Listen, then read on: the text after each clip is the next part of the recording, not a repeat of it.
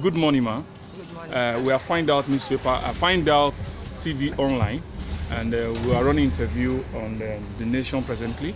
The coming election, we want to find out your view about who you prefer among the candidates. Is it the old one you prefer or the young one? Because we have the old ones and the young ones among those who are contesting for the president of the country, and the election is less than 3 weeks now. So, ma, what's your name and who will you prefer to vote for in the coming election? Okay, I'll start by, my name is Ugo. Okay.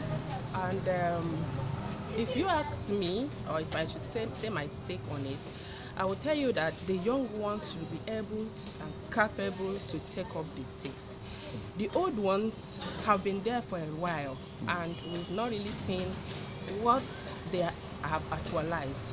Because they keep saying that the young is the future of the country, and yet, when would that young become the future of the country if the chance or the privilege is not given to such young ones? So I prefer that let the young ones be there, and let the old ones sit back and then take up the young one, encourage them, educate them, guide them on what to do. In fact, they should be the godfather of the young ones, and not someone else and the old one becoming the godfather of an old man. That means things are not being working out in this country.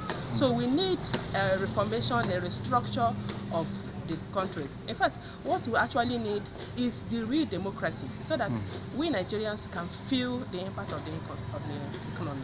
So you are considering voting for a young one? Yes. Why did you particularly want to vote for a young person in the coming election? The old have been there for, as I said before, they've been there for years. Even the present government now have been there, out, and come back. So does it mean that there is no young person in this Nigeria, even the politicians among them, that can take up the seat? When they will say that the young ones cannot take it. Why won't the young ones take it? Have you tried? You've not tried. Let them be there. At least a 45-year-old man can take up the seat. At least, let's say 50 years can take up the seat. Not people like 70, 80 or whatever. So we still need that chance of the young ones. Bring them up, teach them. If you're old, if you're getting old, you got married, you have kids, you train up your kids. If you have a company, you train the kids alongside with the company, so that the kids grow up, you continue with the company. So why don't you do that to the government? When we are growing up, you train up the young ones who can take up the seats with you. And when they are not there, you can sit back, sit at home, or sit wherever you are, and then guide them. They can run up to you and say, please, sir, what can I do about this? You have been there, this is the situation.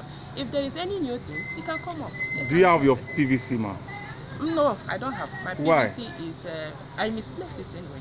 Have you make effort to get another one? Yeah, I did. And have you gotten it? No, I have not gotten it. Why? The process is too long, and I cannot, because of my schedule, I cannot continue going to that far distance of going to Munshi and coming back and queuing and no. So what do you think is the solution to that? What do you think government can do to reduce the stress of retrieving your PVC when the government is in? What do you think? Retrieving it is, they will tell you, this is a particular place you should go. Why don't they bring it closer to the people instead of going as far as that, and make it easier for us, so that we'll be able to vote? Now I'm disenfranchised because I don't have my PVC. Okay. So even if I have it now, I will go as far as Oshodi to go and vote. That early morning, can I do that? Who will take me there? So why don't they do it in a way that even if you have your PVC and when you have it, you vote in any polling booth that is around you, so that you'll be able to vote. Like my husband have his own at somewhere at Ikeja. Can he live here that early morning and then go to Ikeja to go and vote? So that means so many people are not going to vote. Some have relocated, some are no longer here, some are from one state to the other. So that means they can't vote. Thank you. This is Find Out TV.